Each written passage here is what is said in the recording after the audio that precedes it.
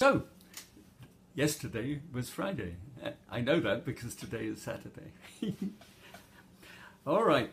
So, at some stage or another, you and I may have known each other, with me being a celebrity chef.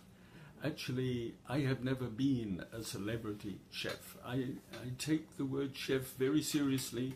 I grew up among chefs and met many of the great chefs of the world in my day. And I respect them highly. And therefore, I do not see myself in this position of being a chef. If anything at all, I saw myself as a gourmet, which is just someone who's fascinated by food. Nowadays, we call a gourmet a foodie. So I was a kind of foodie of the old school, if you will, and just interested in talking about food with people. When I went on television for the very first time, it was like watching a torrent of white water, a river flowing past, and seeing some slippery stones that were a kind of ford, and not knowing whether I could catch my balance on those stones or not. I nonetheless wanted to communicate strongly enough that I strode out onto those stones and crossed that torrent and got to the other side. And I can tell you, I was terrified. I wasn't just out of my depths, I was completely terrified. But I made it on that way across, and having crossed once, I realized that there was a possibility that maybe I could do more of this, and it gradually became easier. But as it became easier and I got more successful and the thing went global, I actually became a celebrity.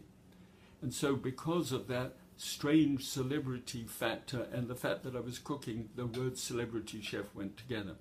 And when it did, it separated you from me, because you really didn't think of me as who I was, but more about what I did.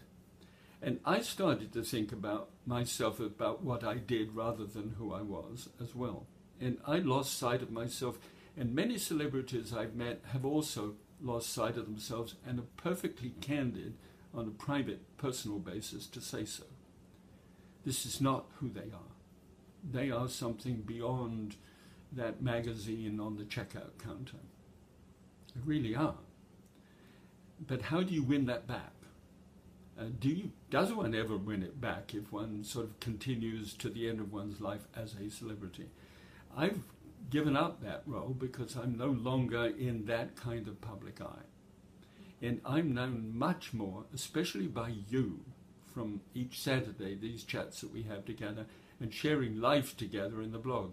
We're getting to know who we are and not just what we do. Isn't that fun?